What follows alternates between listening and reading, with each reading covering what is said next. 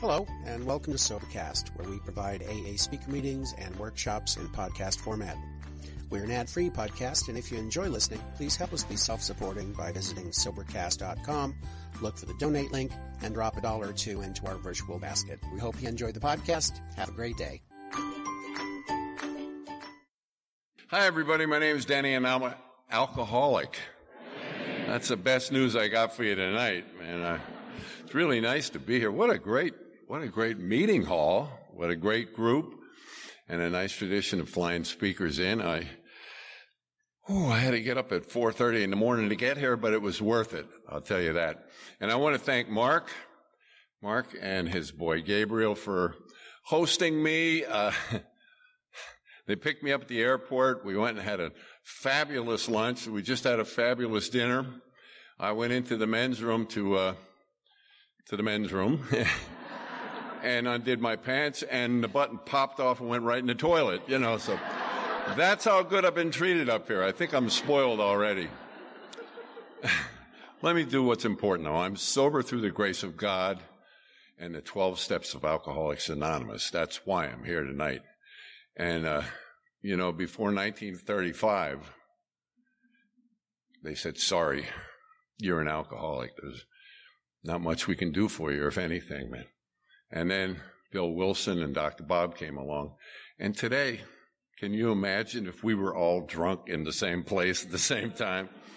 So it's amazing that millions and millions of people have benefited from these two men, and last year I was invited back to Founders Day with a friend of mine who was, he actually spoke there. And we got off the plane and they took us right to Dr. Bob's house. We had a private time alone. And we walked in the back door and we sat at that kitchen table where Bill and Bob sat. I mean, the original pot of coffee.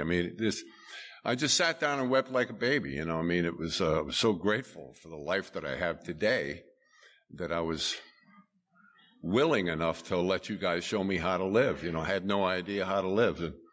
And I'll tell you a funny story. That friend of mine that spoke there was he's a famous musician. I'm a musician too. That's what I do. If you can't tell already, that's the goofy side of me. But I'd spoken in West Virginia, I believe, years ago. And there was a fellow there on the taping committee who was from Akron's committee for the speakers. And he says, wow, you give a great talk. One of these years we're going to get you to speak at Founders Day. But, yeah, right. It's a million people that can do a better job than I can. So a couple of years ago, I get a phone call from somebody on the speakers committee at Founders Day. I said, wow, this is pretty good. Maybe this is my time, So, he says, we're not looking for a speaker for this year, but we're looking for a speaker for next year. Could you put us in touch with Joe W?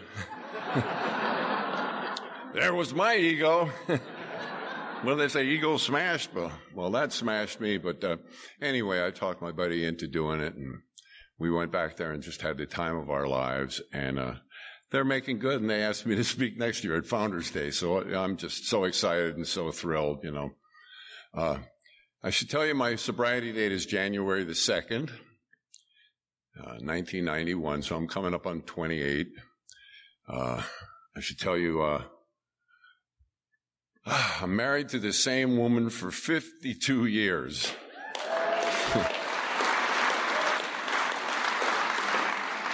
She doesn't know any better. She's French. My poor wife. What we put these women through, She married one guy, then another guy showed up, and then another guy showed up, and then I gave her back the guy she married through the help of you, So this thing really got my attention, and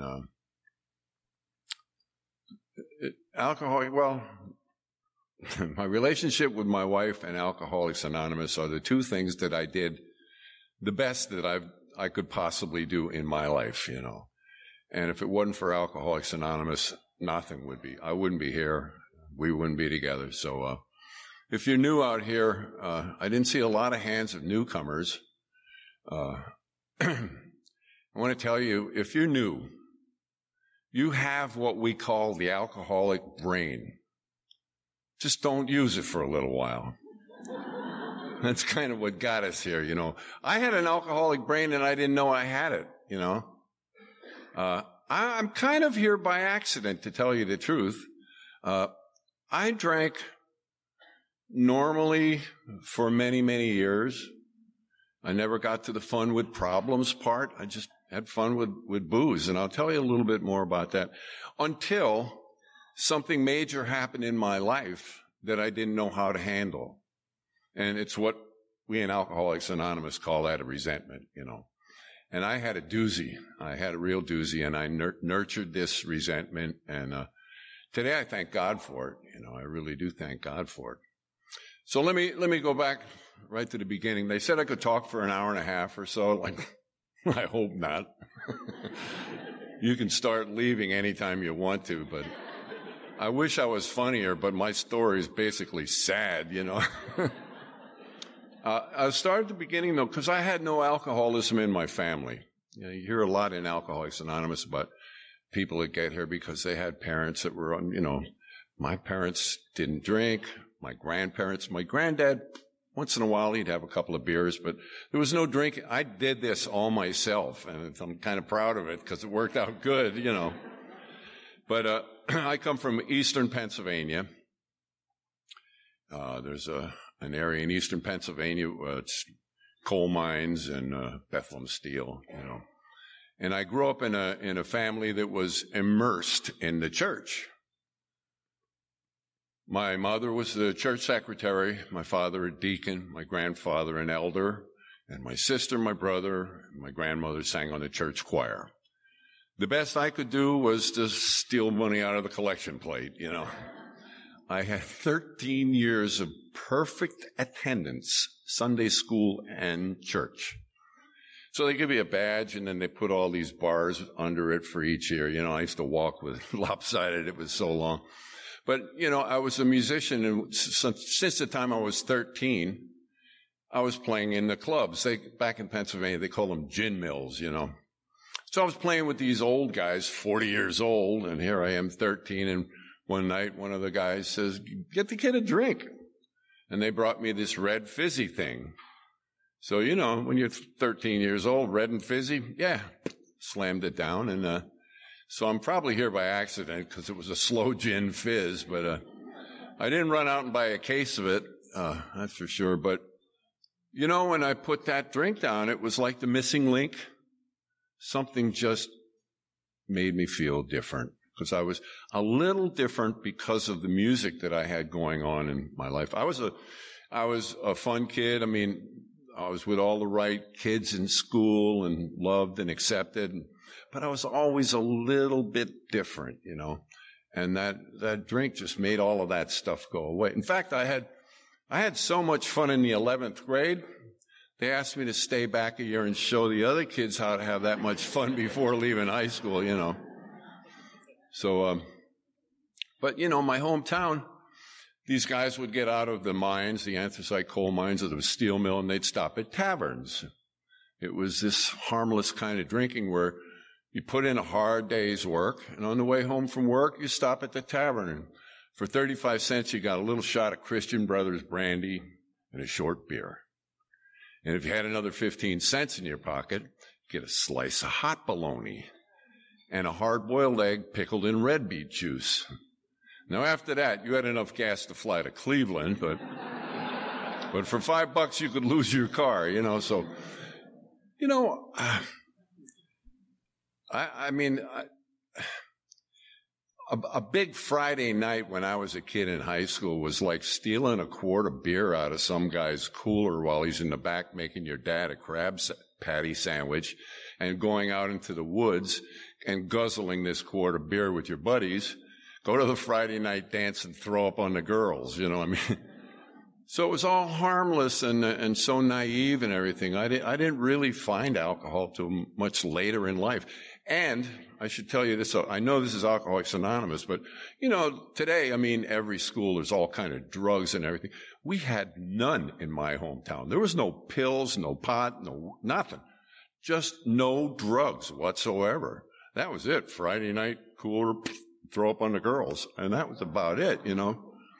So I finally get out of high school, and it's Vietnam time. So they're about to draft me, and I heard about this Navy music program they had. And if you go to Washington, D.C., and you pass an audition, you can be guaranteed to never have to carry a gun and shoot one of our own guys, you know.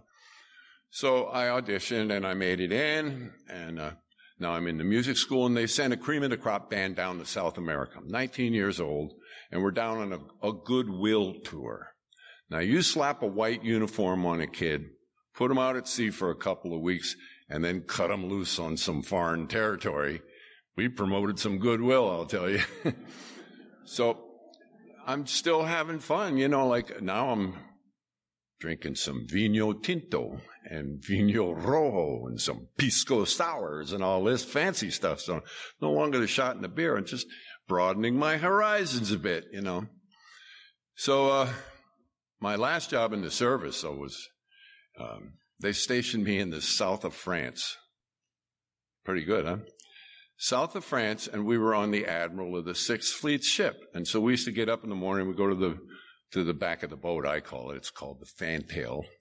But we'd go to the back of the boat, we'd play the Star-Spangled Banner and raise the flag, you know. Well, all of the tourists that had the fancy hotel rooms around there made a complaint to the admiral about, do you guys have to make that horrible racket at 8 o'clock in the morning or whatever it was? So the admiral says, no. Okay, guys, when we're in home port, you can have off 4 days in a row. We love that, you know. So we chip together and get ourselves a cheap apartment that we could share and everything. We had civilian clothes. And I met my wife during that time. Now I'm learning how to drink Chateauneuf de Pape and some Nuit Saint-Georges, you know, all of this fancy French stuff.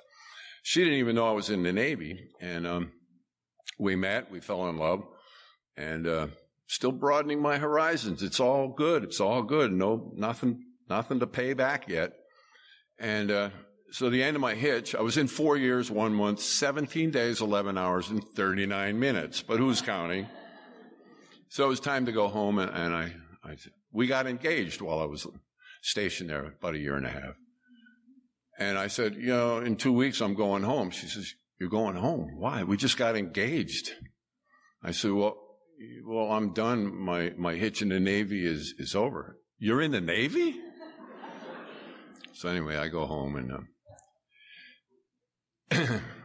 we start getting her paperwork together to bring her over to the States. She comes over to the States, and I went right into New York City to start my career as a musician, as a professional musician. And I get into New York, and I meet all my heroes. And these guys have needles hanging out of their arms. They're so drunk they can hardly say their names, you know. I thought to myself, well, if that's what you have to do to make that kind of music, where do I go to get some, you know? So I was willing to do anything that I could do. And I landed this job at a famous old jazz club in New York. And I was in there playing with my heroes. It didn't pay a lot of money, but it gave you a lot of exposure.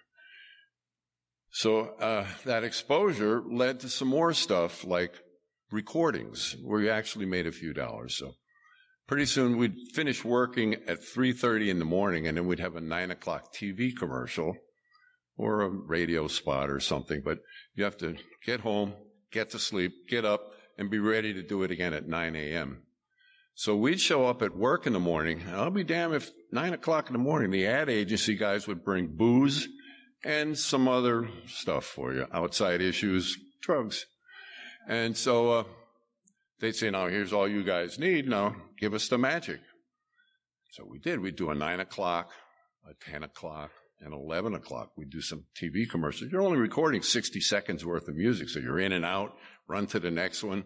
And then in the afternoons, we would do a 2 to 5 and a 7 to 10 record date where we were recording albums. Some of those albums that we made in the late 60s are still on the radio today, and some of us weren't even there. I mean, by noon, you were half in the bag, you know. So now things are going good. My career is going really well. And then this guy from, here's where the alcoholic brain comes in. This guy from London, who was a major guy in the music world, comes to town to make a record. And he looked at the 10 or 12 of the top drummers. I'm a drummer.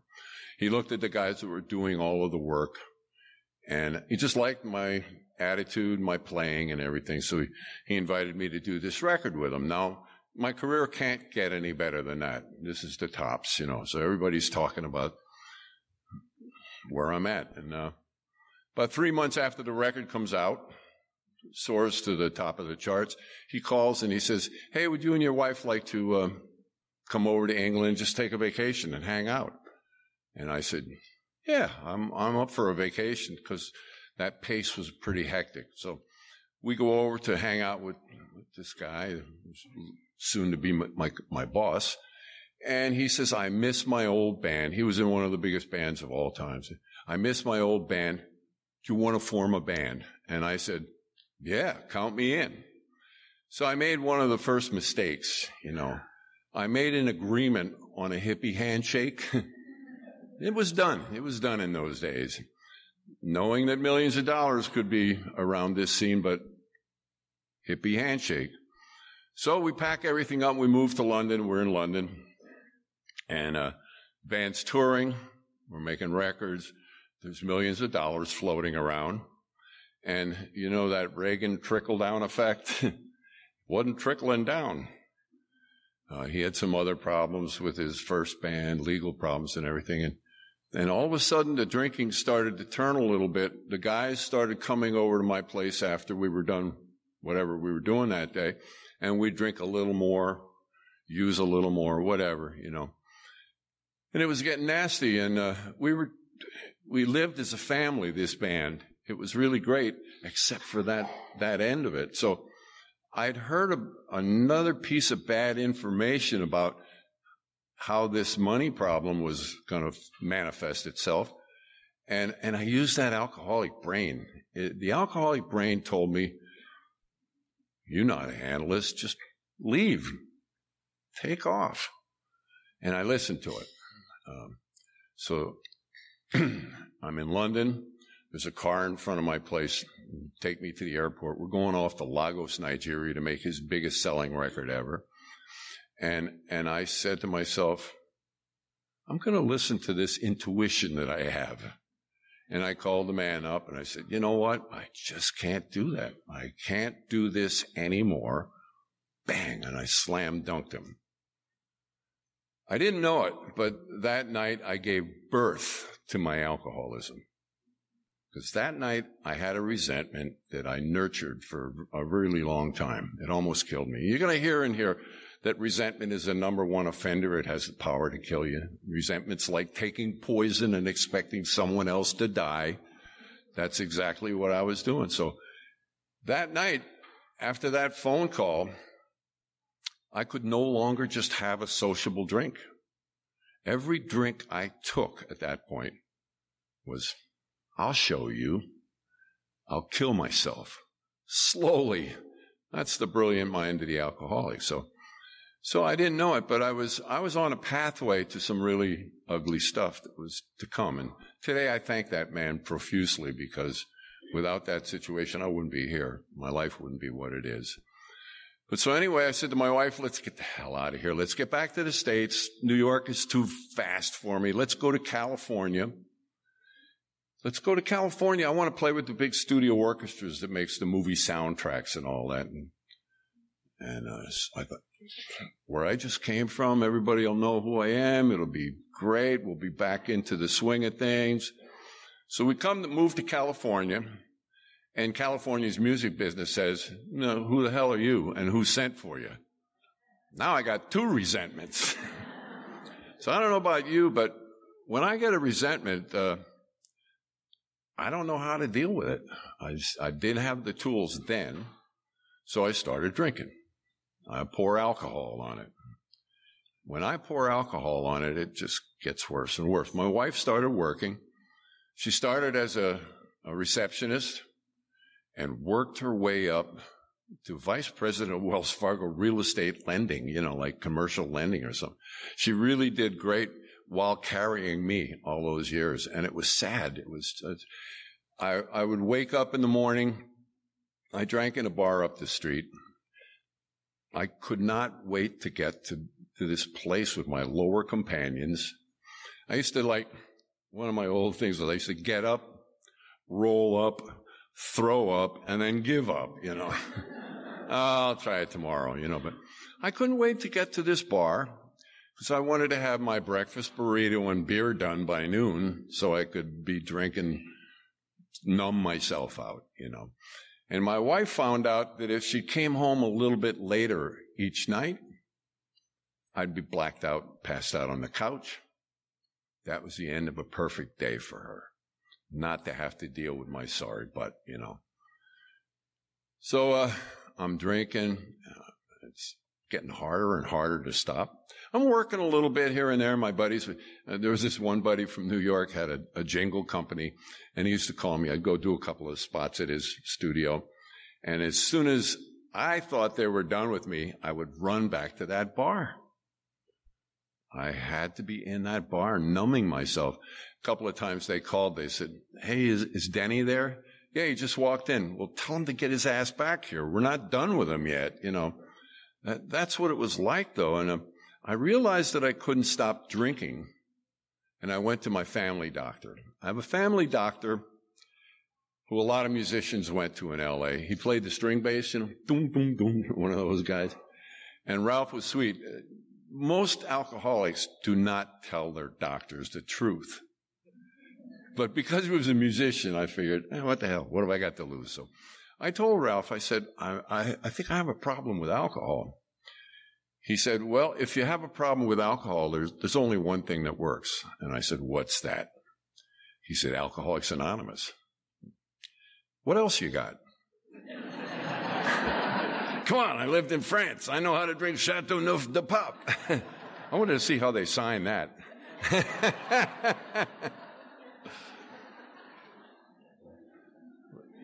It was, so I went back to that bar. Well, I said, "Well, I'll try acupuncture." I tried acupuncture for a while. But it's funny how this disease keeps talking to you. And it keeps telling you you don't have a disease. It'll be different this time. Yeah. So next I tried hypnosis. I wasn't willing to give up my right to get up and throw up in the morning, I tried and I tried and I tried. And finally I realized that there was nothing left but Alcoholics Anonymous. So my buddy, no, let me back up. There was something that happened before that too, before I surrendered finally. But I'm playing golf. I took up, when you're broke, what better hobby than to take up golf, So I take up golf. And this famous disc jockey in L.A. hears that I'm learning how to play golf, and he invites me over to his fancy country club, If you want to have fun, just go with nothing in your pocket, feeling lower than a turd, and go play in some fancy golf club. And we're playing, and near the end of the round, I start feeling some weird feelings in my chest. I'm saying, what the hell is this? And because I was honest with Dr. Gold, I went to him and I said, "Hey, man, I'm getting these weird feelings in my chest." He says, "Oh," he says, "you could have a problem with your heart. We're going to have to go see Dr. Steve." And I said, "Well, what does Dr. Steve do?" "Well, first of all, he's a piano player, so I trust him. And he's a cardiologist." I said, "What do you mean cardiologist?" You get a little nervous when they say cardiologist. So I go in to see Dr. Steve. He takes a look at me and puts right in the hospital. He said, "Ralph told me, I know how you live," and all that. And he said, "You could have a blockage in your heart. This could be some serious things." So he said, they take me into a cath lab where they're going to do an angiogram, just check out if you have any blockages. Now, well, on the way in there, you're awake for these procedures, but they give you some hospital dope. I mean, it was so good, I didn't ask them what it was. That's how good it was. But if they cut your damn leg off, you wouldn't care, you know. I'm in and laughing, we're hanging in the monitors and everything, putting this thing into your body and up into your heart and all this stuff. And he goes, oh, we found a major blockage. He said, you're lucky you didn't have a heart attack or a stroke. And I said, well, what are we going to do, man? He says, well, we're going to stick a balloon in there. This is before stints. This is 1986. We're going to stick a balloon in there, pop it open, and everything's going to be fine again. So I said, yeah, let's go for it, man. Come on, let's have some fun with this. And he said, don't worry, we got you covered. We got pacemakers. We got all this stuff going. And as he's saying that, the nurse says, he's going, he's going, he's gone. And I died for a minute. Just did one of those, you know. I think God was trying to get my attention that day, you know, like, hey, knucklehead. So they had never told me how long I was gone, but they brought me back, finished the procedure. I was only in for the weekend, and it was Thanksgiving. My wife and I were celebrating our 20th anniversary.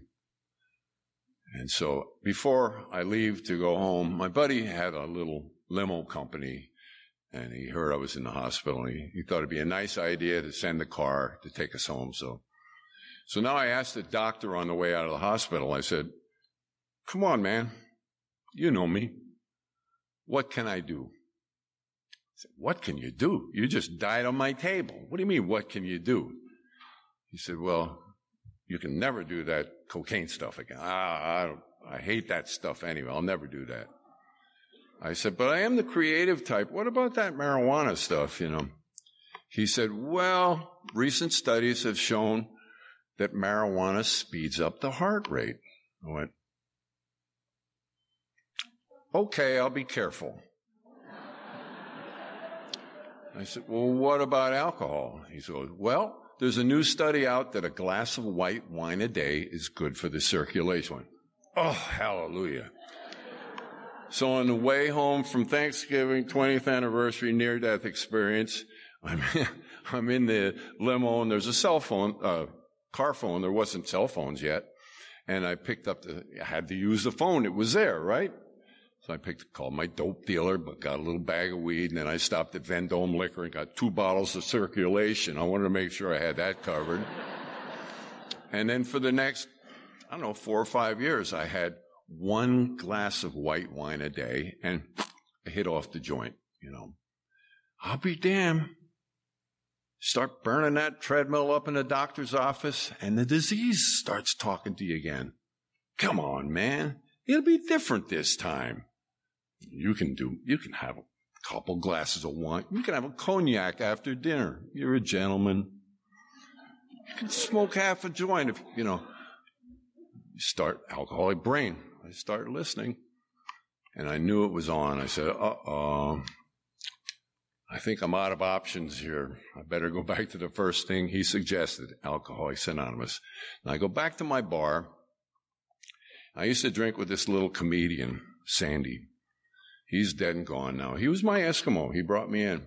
Sandy used to drink red wine, pineapple juice, and coffee. Awful, isn't it? Red wine for the buzz, pineapple juice to stay healthy, coffee to stay awake, Makes sense. And I saw that he left the red wine out. So I said, yo, Sandy, what's up, man? He says, well, I had to give up drinking. I'm going to AA. I went, uh-oh. So I watched him for a while, and I said, maybe you should take me to one of those meetings. I want to quit drinking too. So he took me to the Comedy Store. He says, believe me, you'll feel right at home. It stinks of stale beer and cigarette smoke from the night before. It's dark and dingy. You'll feel right at home. And I did. So it was Wednesday night at 5 o'clock, a rush hour meeting, once a week. So I'm going to this meeting. I take a commitment. I started bringing food. And I'm there every Wednesday. And I quit drinking, which blew my mind that I could do that. I quit drinking, going to 1 meeting a week. Now, I didn't know that Alcoholics Anonymous is everything from the neck up, so I used to smoke a joint on the way in, and I had one rolled for the way out. It just made the speakers a whole lot funnier, But during those 30, 60, 90 days that I was there, I heard, oh, it's everything. Wow. So now I had to go back to that meeting. I decided that was in September, October, November. And so I was sober like 90 some days, and New Year's Eve came around, and I said, I'm going to blow this out. I'm going to get sober January the 2nd, not because it's the day after New Year's Eve, but because it was my grandmother's birthday. I thought that would be some true incentive. She was just the best. I loved my grandmother. So New Year's Eve, I worked with the band. I said, I'm going to blow it all out. So I had 20 joints rolled up in a cigarette pack. I had a 2-gram vial of blow and a bottle of non-alcoholic champagne. I wasn't drinking, damn it. So I got up and licked my wounds on the first. And the second, I started going to a lot of meetings, 2, 3 meetings a day, sometimes more. I couldn't be alone with myself. I just could not be alone with myself. The temptation was. So I'm sober. I think it was around 29 days when our San Fernando Valley had their convention. It was at the Universal Sheraton. And I had 29 days, and the women, God bless these women at Chandler Lodge where I got sober, they saw me coming in all crushed up and everything, and they really surrounded me with love, and they took care of me. And so now I'm at the convention, and it's Sunday morning, and I didn't know that you needed a ticket to go into the spiritual breakfast. So I'm out in the hallway, and I'm about to burst with another resentment, and the ladies see me out there, and they say, oh, geez, we better save Denny, or he's gonna drink. So they came out to go to the ladies' room, brought one of the girls' tickets along, and they snuck me back into the meeting. Hallelujah. I made amends for that over time, believe me. Every year I buy an extra thing. But they snuck me in it's a large banquet room, 3,000 drunks, and we sat in the back corner, and right in front of me was a table with a man who I'd seen at AA meetings, and I liked the way he carried himself in the group, and I knew that he knew what my problem was and that he had a solution for it. So I mustered up a little courage, and I asked him to sponsor me. I said, I really need help. I'm 29 days sober. Would you sponsor me? At first, he said, I don't know. I'm kind of... And his wife gave him a shot. She said, Nancy, she gave him a shot. She said, you better sponsor that guy. He looks like he really wants it. And I did. I wanted it bad. He said, all right, I'll sponsor you. I'll tell you what we're going to do, though. I want you to call me every day for 7 days. If you skip a day, we're going to start all over again. Okay, I can do that. I'd like you to get up in the morning and just say a real simple prayer. I'm powerless. My life's unmanageable, but I know you'll restore me to sanity. So today I'm yours. Okay, I can do that. So we get on the phone. I call him every day. And some of you people he was quite popular up here in the Northwest. A fellow by the name of Scott. He was just handing me this. What that man did for me. He handed me this program on a silver platter. He really did. So I'd call him every day. We'd get to know each other and say that prayer. And then I saw some guys that weren't sticking around. Scared the life. I was 47 at the time. Scared the life out of me that you could leave this thing, this gift. And I found out in Alcoholics Anonymous that one of my main character defects is I'm a retaliator. If you get me, I'm going to get you back, And some old bugger got in my face and said, kid, you'll never do a 4-step. You'll drink before you do your 4-step. So I had to show him. So I called Scott up. I said, hey, man, I want to do this 4-step. He said, right on time. Come on up. So I think that's when my journey really began. Kitchen table. Big book of Alcoholics Anonymous, pot of coffee, one drunk talking to another drunk. That's the miracle around here. Now, if you see one drunk sitting off in the corner talking to himself, stay away from him. But that's where it all began for me. Scott says, okay, I'm tell you what, I'm going to read chapter 5 to you. And if there's anything you don't understand, stop me, we'll talk about it. So he starts reading chapter 5 like we read at most meetings. He goes through the A, B's, and C's, the 3 pertinent ideas, C, that God could and would have sought. That's the key right there. God could and would have sought. Period. Say no more. So he reads on. We got page 63. He said, are you ready to take that 3rd step prayer formally? I said, absolutely. He says, I think you are too. We got down on our knees, we locked arms, and we took the 3rd step prayer formally. So if you're new in here or newer and haven't memorized that, I really strongly suggest you. That prayer deals with the condition of alcoholism. The disease of alcoholism is motivated by self and fear. When I'm not thinking about myself, I'm thinking about myself. I'm driven by 100 forms of fear, fancied or real. If I don't have a real one, I'll just make one up, you know. So I'm on my knees with this guy. God, I offer myself to thee to build with me and do with me as thou wilt. Relieve me of the bondage of self, that I may better do thy will. Take away my difficulties. What are my difficulties? My difficulties are all the stuff I'm going to find out in this 4th step.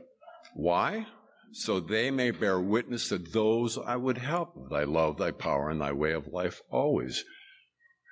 Man, I finally understood that. It was like beyond hippie deep for me. I mean, this is a real deal, man. Hippie, woo. So this dealt with everything that was wrong with me. I got off my knees with this guy that I just met, and I felt like something major had just taken place. I felt like my nightmare was over. I would never have to drink again. So, you know, it talks about it in the big book. It says, when we do this with a humble effort and effect, sometimes a very great one was felt at once. Every time I've done this with a new man, I've felt that effect. It's a great effect. My nightmare is over. I can be here one day at a time. One day at a time. That's what we do.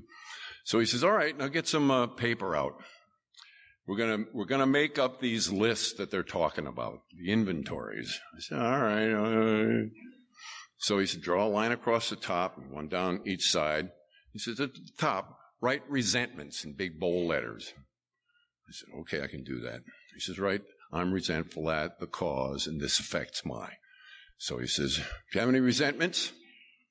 Geez, not that I can think of. He said, well, what about that guy in England that screwed you out all that? Oh, yeah, him.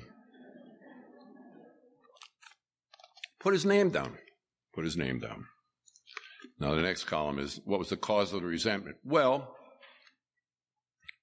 he promised money for work. I worked, or pay for work. I worked. He didn't pay. So, okay, that's good. Don't need a book about it. Yeah, that's great. That pinpoints it. So he says, now, in the next column is, how did you, having this resentment, how did it affect you? He says, what do you mean? I mean, I was doing great in New York. I owned the town. I was rolling high. He says, look, we're not taking his inventory. You're the drunk here now. We want you to be tough on yourself. Look on the bottom of page 64 of our big book. He says, when we're in this phase of resentments, it affects our self-esteem, pocketbook, ambition, person, relationship, and sex. Did it affect your self-esteem? Bang. Yeah, I thought it was a loser. Did it affect your pocketbook? Were you listening? Did it affect your ambition? Yeah. Next band I'm in, I'm going to get screwed again. Did it affect your personal relationships? Well, I couldn't even say this man's name without MF behind it. Did it affect your sex? I said, everything does. He goes, great, you got a 5-bagger right there. Just think about it. You're pissed off. You're in a resentment. Your self-esteem, pocketbook, ambition, personal relationship, or sex are tied up in it. You're kind of busy. There's no time for fun anymore. You're tied up in this evil, this hate, all of this stuff, So I'm saying, wow, I can dig that, So it was starting to make sense to me. Now he says, now I want you to turn that paper over. Oh, I got a little leak problem here. He said, I want you to take that paper, turn it over, and on the top, write, now what is the fault in Denny that if God would come along and remove it, he would no longer have the resentment? What's the fault in me?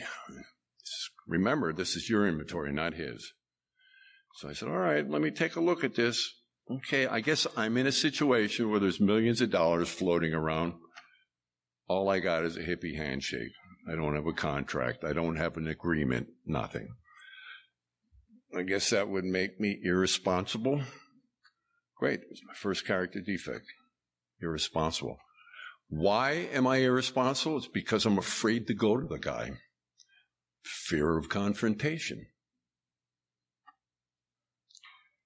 When I get into fear of confrontation, then the brilliant mind of the alcoholic shows up and says, well, I know how to just freeze them out of your life. Silent scorn. Now I'm in silent scorn, and I said, that's not enough. I got to retaliate. So how about go to emotional blackmail and start messing with them, Now I'm in emotional blackmail. Then I go to character assassination. Then I'm on a roll, man. That's the way this thing works with this alcoholic. So one entry on my fourth step, and I'm learning all of these truths about myself. I took that home and worked on it 5 or 8 months. I don't remember. But then I went on to the fear list. And the fear list is, it can take 10 seconds or 10 years to write your fears down. And the big book is very explicit about it. It says, we're driven by 100 forms of fear. So take a look at some of the stuff we're afraid of, And one of my favorite sentences in the big book is on page 67 or 68, either at the bottom or the top. It says, when we ask God to remove them, when we ask God to remove these fears and turn our attention as to what he would have us do or be instead. The next line is my favorite. It says, if we do this, if we ask God to remove our fears, immediately, we commence to outgrow the fear. Not poof, it's gone. We commence to outgrow the fear. It doesn't have the power to send me back to that bar that I used to drink at. Then the third list that we had to make was the sexual inventory. And they put that on 69 so it's easy to find. Oh, I got to stop doing that. So, and, that sexual inventory is great beyond just a sexual inventory. And a lot of us get here with some stuff we're not too proud of, but it really, it's a great inventory for business, relationships, healthy relationships. It's a great inventory tool. Where it just asks, where was I selfish, dishonest, or inconsiderate? Selfish, dishonest, inconsiderate. Come on, pen, stop. How could I have unjustifiably aroused suspicion, bitterness, or jealousy? My wife knew that when I left to go on a concert tour like Japan or Europe or somewhere, put alcohol in me and anything was possible. So yeah, I aroused some suspicion, bitterness, or jealousy. So I had to address that too, because what I'm trying to do is get these three things that are the majority of alcoholics have these three things, resentments, fears, and unsolvable sexual problems. And once we find out our part in them and we ball them up and hand them off to God, it gets better. That's what I'm doing. This is the step. They talk about it being the step to freedom. They even talk about it as building an archway through which to pass a free man. That really appealed to me. So here I am, I'm doing all this work on myself. I'm starting to see all of this stuff that's been killing me. And I get done with it. I call Scott up and I go up to the house, make another appointment.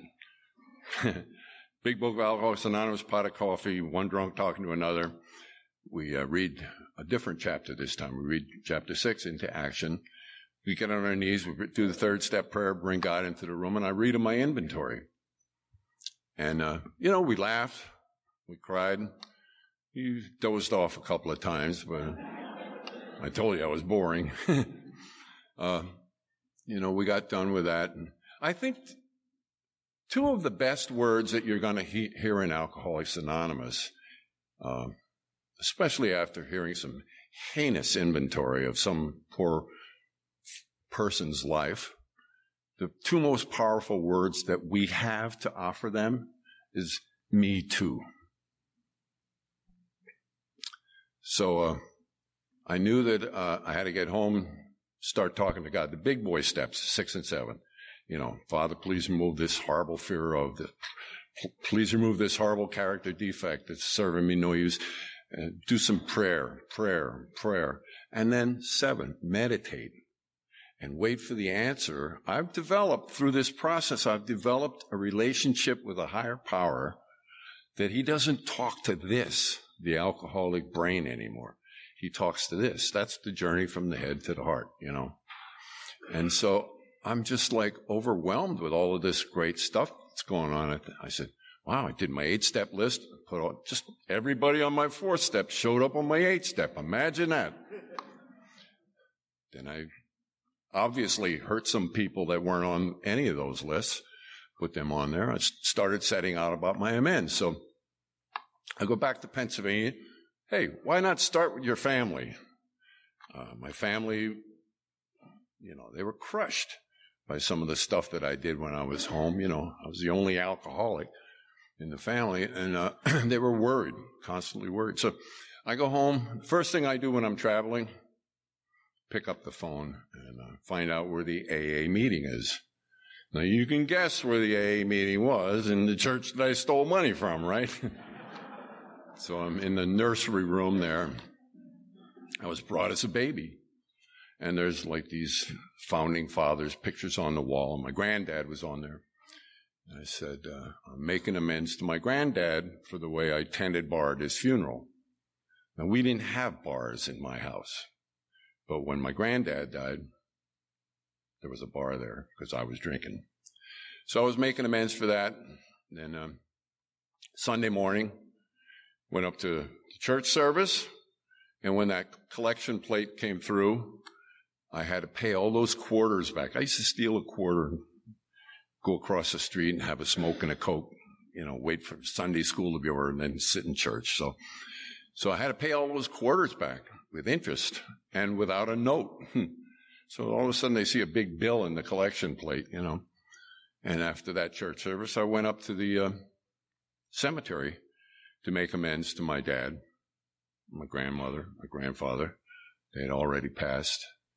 So we drove up to the cemetery. I got out of the car. I walked up to their tombstones, and I lost it. I just wept like a baby. How could I take such a beautiful life that was given to me and mess it up the way I did over a beverage? And I was so ashamed of myself. Came home from that trip knowing that I better get a little bit busier in Alcoholics Anonymous. So I got home, more commitments, more meetings, started sponsoring men, doing all of that stuff. Now, things are going pretty good. My mom calls me. My mom says, the doctors have she had a couple of pains that they didn't know what was. The doctors think I have an aneurysm in my aorta. They think I've had it for a long time, and they think that it may rupture and I'll die. So they want to do a surgery. I'm scared. I said, well, Mom, if only you were an alcoholic. We have ways of dealing with fear, And she said, really, what do you do? And I said, well, we write it down, ask God to remove it, and immediately becomes less. So she said, okay. So I talked to her every day, getting her ready for this surgery. There was a big team of doctors at Penn University Hospital in Philly. So she was all ready for the surgery, and I'll be damned if the doctors had to postpone it for 30 days. She went to absolute terror again. I had to give her the best that you guys give me every day. got her ready again, flew home. My sister and I were there. My brother couldn't get down, but we kissed her goodbye, wheeled her into surgery, thinking that, it's going to be rough, but it's going to be okay. She's got the best. She didn't make it. It was too brutal of a surgery. So it really came to a shock. And we really thought she was 74. We thought she'd make it. So we're up at the house the following day, and we're planning for the funeral. And I find this diary or journal that she kept. And in it, it said how her son, in his wonderful program of Alcoholics Anonymous, made the last days of her life so much better than they would have been. Talk about being overpaid, So that next day, I was with my mom. I was the last person with my mom in a funeral home, and I had my 5-year medallion at the time. I took my medallion, put it in her hand, closed her hand, closed the coffin. I want to remember where I left that. I don't ever want to go back to that way of life. The next morning, we put her in the ground next to my dad and her parents, and I stood there a different man, totally different man. It's because what you guys made out of me. Now, coming home from that trip, I realized, geez, now I got to make amends to that guy in England, and I got to make amends without asking for the check. I was having some problems with that part, believe me. And Dr. Paul, Dr. Addict Alcoholic, Dr. Paul was a dear friend of mine and became my grand sponsor the last 2 years of his life. He helped me with a lot of spiritual stuff. When the resentment would come back, he sent me to a book, Emmett Fox, Sermon on the Mount. And in there's a prayer of forgiveness. I had this resentment. It would just keep coming back after I did all of the AA stuff, but it would come back and make me feel miserable again. He showed me some other spiritual tools. So there's plenty of spiritual tools available to us. So anyway, where was I now? I'm realizing that I got to make amends to this guy. And I turn on the television one morning, and I see on the television that my old boss just lost his wife to breast cancer.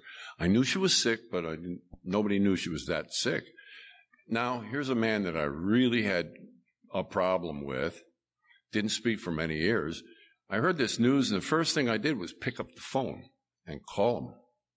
I'm so sorry, man. I had no idea where that came from. So we talked, and what can I do to help, What can you do? So we went there was a memorial being held for his wife a month later or something. And I'd made amends to this man. I sent a letter. Sometimes you can make amends without knowing whether it's accepted or anything. I even talked to him once, but if it's not an alcoholic, sometimes they get the wrong idea, whatever. So now we get an invite to go to his wife's memorial in New York. And I say to my wife, I said, well, we have to go because it's part of my amends. They won't even know we're there. Sit in the back of the church. Everything is going to be fine. So we go to the memorial in New York. We're ushered in, sat up right across from the family. And afterwards, we had a long talk. We were a family. We had a long talk. And now we waited a couple of months to see how he was doing without his long-term partner. And then we went over to England to see how he was doing. And we spent some time with him in England and the kids and everything. And he says, well, we're thinking about reissuing all the music that you made in the early days and make a documentary movie out of it. I said, great. What can I do to help? That come out of me? And he said, well, didn't you used to have this little video camera back in the dressing rooms and backstage and all that? I said, yeah. He said, you still have that footage? I said, yeah. He said, can we use it in the film? I said, yeah, sure. So I sent it to him, and he sent me a little check. It was great. I didn't have to ask. It was a little check. But so now I'm starting to see promos for this thing. Wow, this might be a little bigger than I thought it was going to be. So I called my buddy at the record company. I said, hey, what do you think this, people bought it 30 years ago. Why are they going to buy it again? He says, well, we're not sure, but we're shipping 2 million units tomorrow. Oh, no, I can't watch this money go by again. So I'd had a new sponsor by then. And I asked my then sponsor, I said, hey, man, what do I do about this?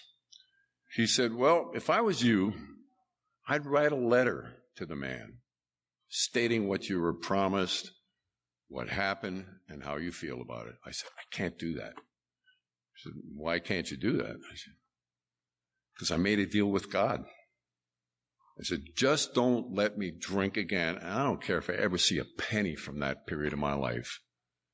He said to me, he said, this is really good. He said, well, you got to remember, God's old and he moves slow. I said, yeah, you got me there. All right. So I kept working on this letter. I took a few passes at it to get all the poison out, and I got done with it. And read it to, if you're ever going to do this amends letter, by the way, read it to your sponsor before you send it. It's always.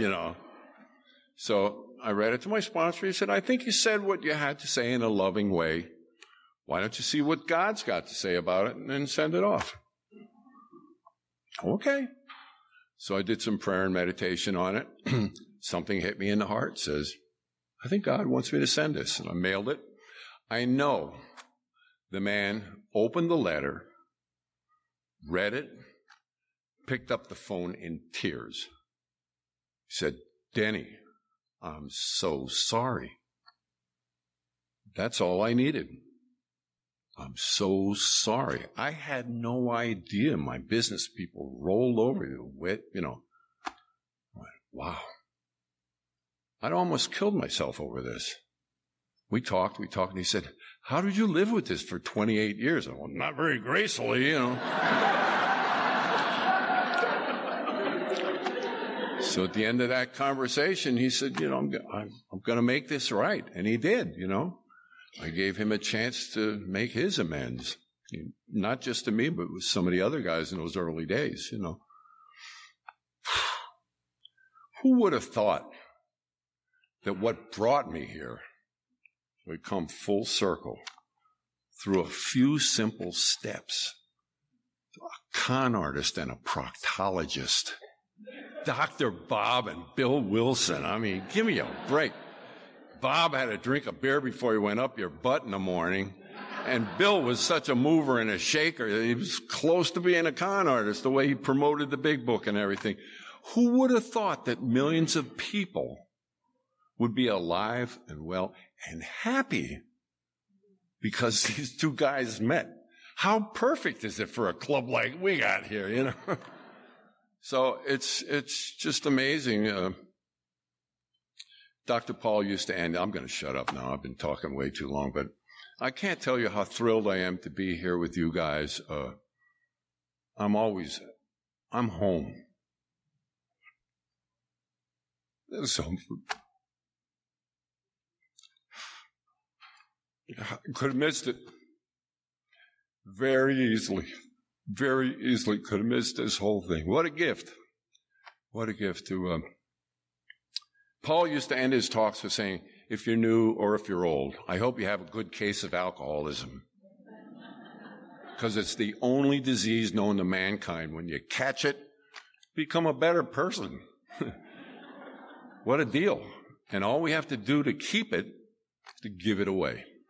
This is my way. Well, I'm blessed to be able to give it away like this and just carry the message of what the steps did to me, what they did to this poor sod, like they call him in the book.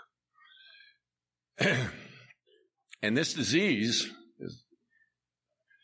there's no other disease that absolutely insists that we be happy, joyous, and free. Give me a break. I couldn't figure that. I still have bar tabs in the valley, But over time, happy, joyous, and free, for me, became that fourth step. Resentments, fears, and sexual conduct. That was it. It was a simple equation, but it took me a little longer than most to see it. But besides being the step to freedom, it allowed me to forgive myself.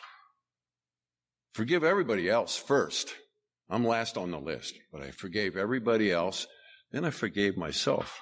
An old timer told me, he said, God's forgiven you or you wouldn't be here. Stop slapping him in the face. And it made a lot of sense to me. So God would have saw it. That really is the bottom line. Sandy Beach used to say, if you can't find God, you're just screwed. I love it. Sandy was talking about a kid. Some newcomer was sitting on the steps outside of a meeting. He said, hey, let me ask you something. Do you ever read any spiritual material? Kids, I wouldn't do that. He said, how about, do you ever go to church? Kids, hell no, I'd never do that. A couple more things like that. Kids, no. So Sandy looked at me and says, so how's it going? We know how it's going. Because this is a surrender. It's a daily surrender to a way of life that I never dreamed was available to me. I'm thrilled to be a part of this thing, and it is a priority in my life, and it's because I get to do this and meet people like you in places like this. Thank you very much for listening.